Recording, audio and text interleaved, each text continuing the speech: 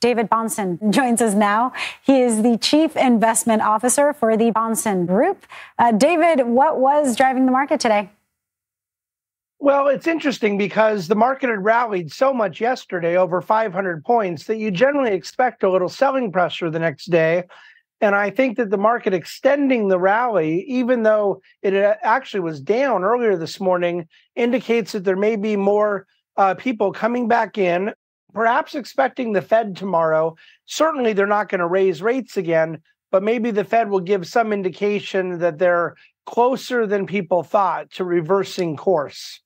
Let's talk about consumer confidence, which fell for the third consecutive month in October. What's causing that?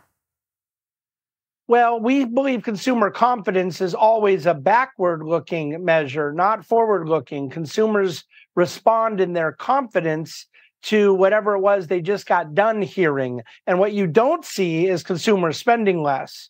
So their confidence may indicate that they're hearing of difficult things in the economy, but their spending habits are showing that they are employed, that wages have grown, and that they're more than willing to go out to eat and buy more entertainment.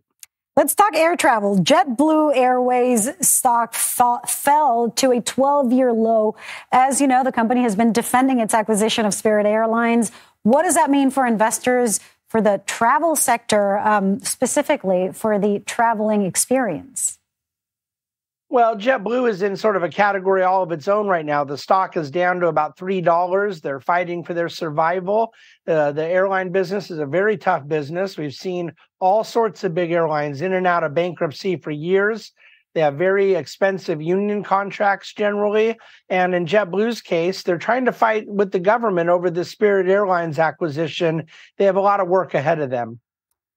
Moving on to some global issues, the World Bank is now forecasting crude oil to surge to a record $157 per barrel if tensions continue to rise in the Middle East. And clearly from the news today, they do so and for a while. How would oil prices change in the U.S. and the rest of the world as things continue to escalate?